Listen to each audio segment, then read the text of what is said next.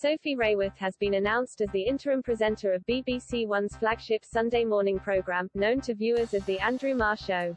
The BBC said Ms. Raworth, 53, would present the programme, temporarily titled Sunday Morning, from January 9. The news follows Mr. Marr's recent announcement that he is leaving the BBC after more than 2 decades. Mr. Marr is leaving the broadcaster to present a show on LBC and become the New Statesman's chief political commentator.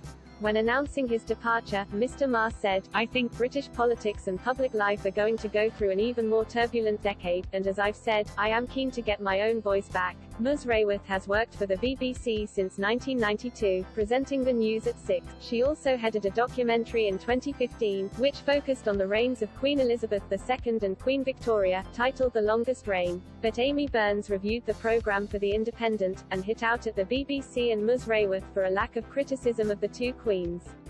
Ms. Burns wrote, "Elizabeth, Sophie excitedly told us, had the common touch from day one. Why? Because she was raised by normal Scottish nanny, of course, who wasn't. And Victoria, who following her husband's death in 1861 barely set foot out in public, was always working tirelessly behind the scenes. We were assured, if ever there was a family with a Hollywood history, it's this one."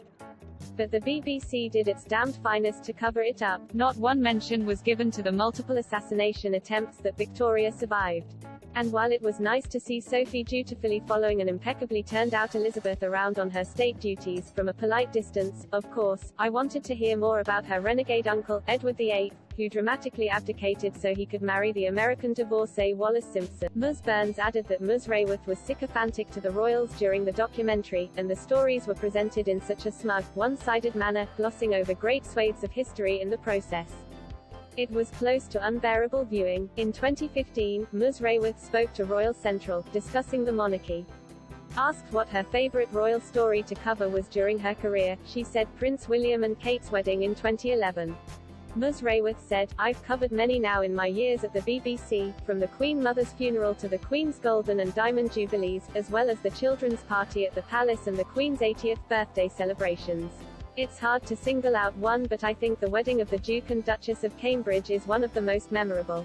I was in a studio opposite the entrance to Westminster Abbey, with a bird's-eye view of the events. The crowds were incredible. Around 20 million people were tuned in that day, as well as much more around the world. Hugh Edwards and I were allowed into the Abbey the day before to watch the preparations. I'll never forget the scent in the Abbey from all the flowers and the trees that have been brought in there." Ms. Raworth was also asked to compare Queen Elizabeth II and Queen Victoria's reigns, focusing on the challenges they faced. She said, "Both Queen Victoria and Queen Elizabeth have reigned through quite different periods of remarkable change.